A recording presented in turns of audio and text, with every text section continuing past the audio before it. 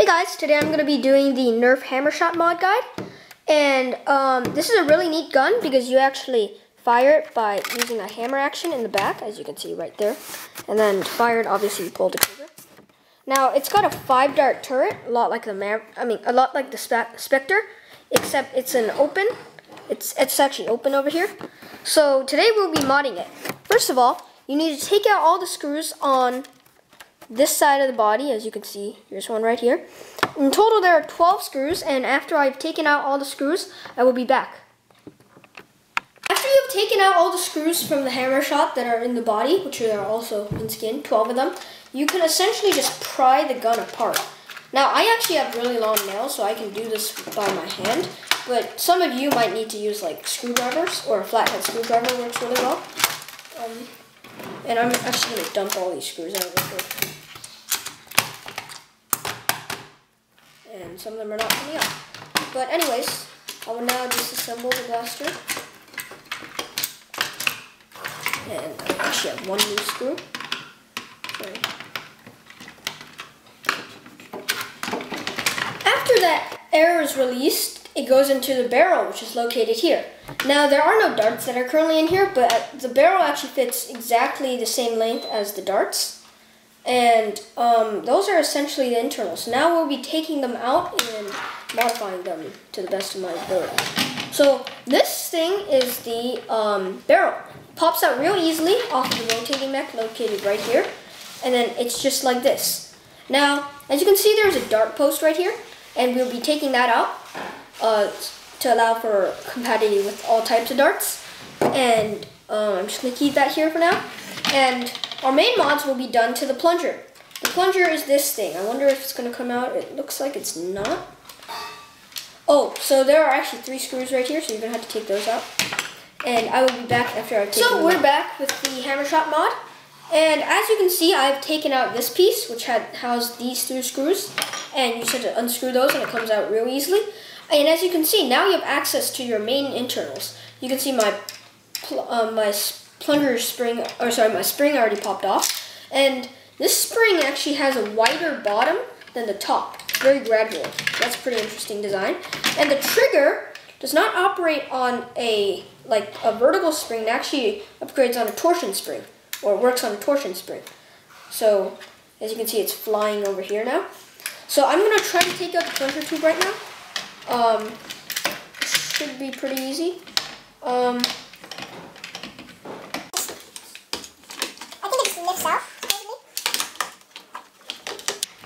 Whole assembly, yeah. This entire assembly for the plunger tube and this thing just lifts out like this. It's pretty simple. And I will investigate a little bit more on the plunger tube, and I'll be back after that. Hey guys, I'm back with the Hammershot mod, and now I have completely essentially disassembled this thing. And as you can see, the spring even fell out, and I'm just going to keep that here. This is the plunger head, which is also where our first model is going to take place. That is going to be a Teflon taping the O-ring. So this is Teflon tape. It's plumber's tape. You can get at your local like Home Depot or something. And I'm just going to cut a little piece off of it and then put it underneath of the O-ring just for more seal. So I'm going to fold it in half. Do this and then back around. And now we just have to put our O-ring back on it. And wow, this is a really thick O-ring. It seems like it already had a pretty good seal. I'm just going to test it real quick. Seems like it's pretty good, actually. Now, I'm going to take some silicone grease, which is this thing, and apply it to the O-ring. I'm going to take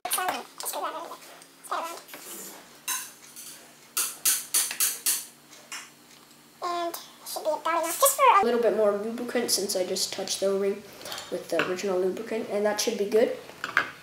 And I'm going to put it back. And as you can see, we have our new plunger head. Actually, before this, I'm going to keep this here real quick. Set it there. Because we need to take out the air restrictor on the Hammershot.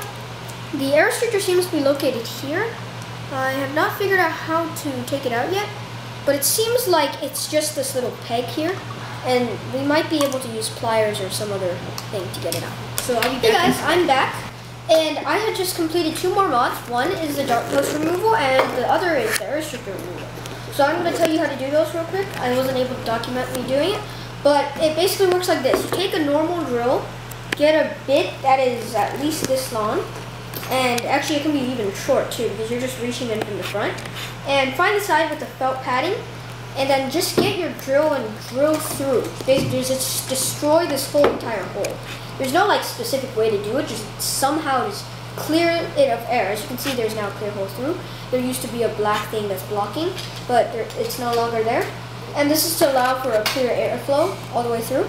And here, I've done the dart post removal.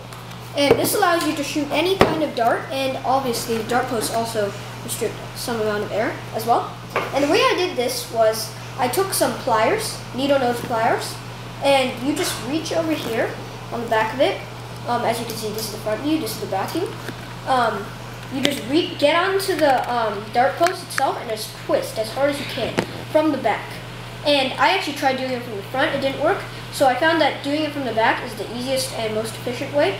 And all 5 of them came off pretty easily that way. And then obviously you can clean it up a little if you don't like how it is right now. But overall, that's pretty much it. I may try to do something to the spring to upgrade the spring power, but otherwise that's pretty much all the mods that we're going to be doing. So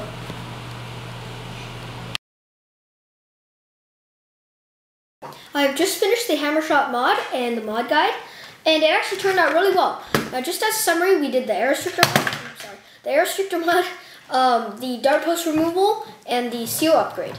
And those are all 3 of our mods, and now let's see how it shoots. So as you can see, it shoots all kinds of darts, and this is a Stefan actually loaded in there. So first off, let's shoot this. Sorry. It's kind of hard to prime because my hands are small, but if you prime it all the way, that was actually the streamline.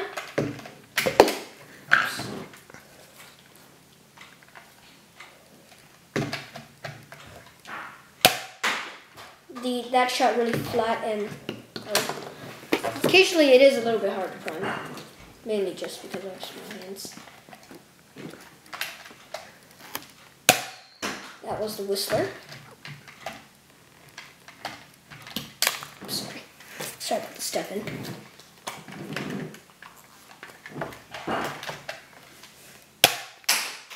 That was a Stefan.